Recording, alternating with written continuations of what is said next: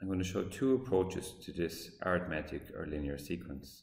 First approach, we might imagine what the first 7 steps of the sequence are, given that we know term 1 is 4 and term 7 is 22. We can see that the gap between 4 and 22 is a gap of 18. There are 6 steps between these, so each step must be adding 3, 1/6 of 18.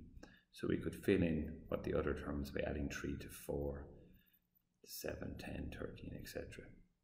So we can see the first term A is 4 and the difference is D. And we've listed out the first number of terms in the sequence.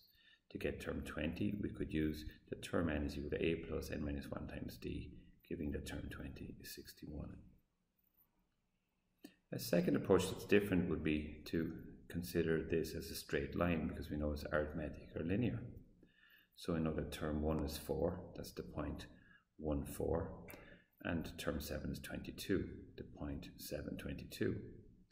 We could see when we look at this line that it has a slope of 3, that it crosses the y-axis at 1, and since y is equal to mx plus c, we could see that term n must be 3n plus 1.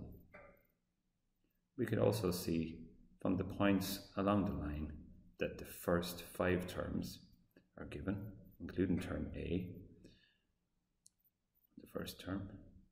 And we can see using the equation of this line, 3n plus 1, that term 20 must be 3 times 20 plus 1, giving us 61.